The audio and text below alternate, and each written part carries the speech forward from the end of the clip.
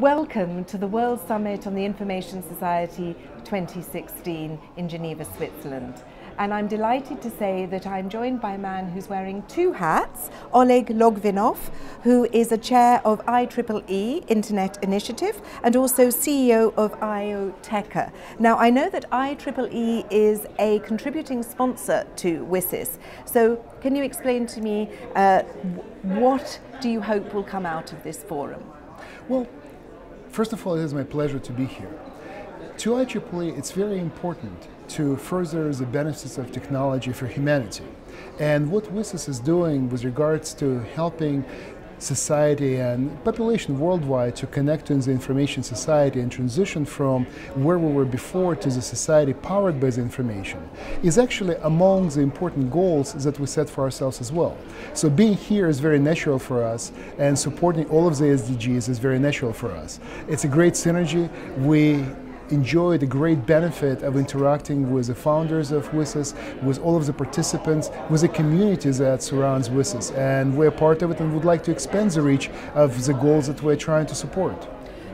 There are 17 Sustainable Development Goals.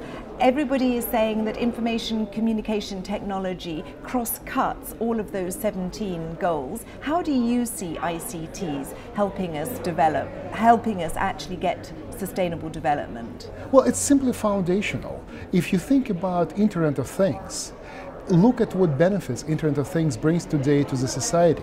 Through the cross-domain interaction, we're starting to see the benefits and economic impact that we haven't seen before. As an example, who would have thought about using a device like Fitbit as an example to monitor the health and fitness of a worker on the oil rig to perform certain tasks?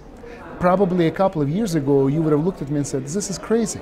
But this is actually a reality. We're getting into the world where actually technologies developed as an example for consumer market or developed for medical applications start to meld with typical operational technologies and create the benefits that we haven't seen before. I'll give you another very simple example where cross-cutting through the domains creates something amazing. If you haven't seen Dubai, it's an amazing place where the construction is going at the pace unseen anywhere else in the world. And one of the examples that absolutely stunned me was a startup company that figured out a way to manage a building material lot in a way that hasn't been done before. As you can imagine, if you have a lot of materials coming in and coming out of the lot, it's very logistically challenging to locate where the new pile arrived and where you need to dispatch somebody. What they've done is very simple. When something comes in, they label it with their RFID, and then they use drones that fly over the lot to map effectively where it is right there. So they don't have to think about where to drop a lot, they don't have to think about where to send somebody to pick it up. It's all automatically on the map. So we use technologies such as drones, such as imaging cameras, that are very well known and it's in existence. But melding them together for logistics management application creates a benefit that you probably would not have thought about several years ago. That is exactly what IoT and information technology can bring to us. And that's what IoTecha is aiming to do too? Well, we're part of the solution. A small part, but I hope a successful one. IoT is a tremendously important and tremendously large subject. IoT is something that crosses across many, many disciplines, many, many verticals. And what we need today is a foundational information technology. One word I will give you, convergence. IoT is a convergence of old-style operational technologies world with a new ICT-based world. Melding them together, we create IoT, we create this new information society-driven world. And that is why things like WSIS, forums like WSIS, are very, very important, because that's what helps us to further the understanding of what technologies, what policies, and more importantly, what interaction of technology and policies we need.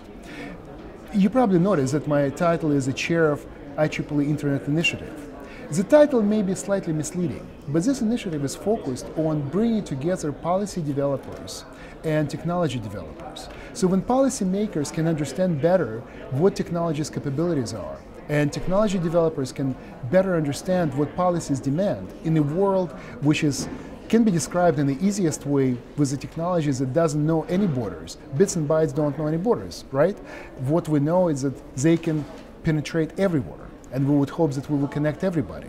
But policies and rules are sometimes very much localized, and sometimes even not at the level of the country. It goes down to the county level, to the state level, to the facility, locale level. We need to understand all of those interactions so we can create actually technologies that powers the future. Oleg Logvinov, Chair of the IEEE Initiative, CEO of ITECA, thank you very much for joining us this afternoon. It is my pleasure.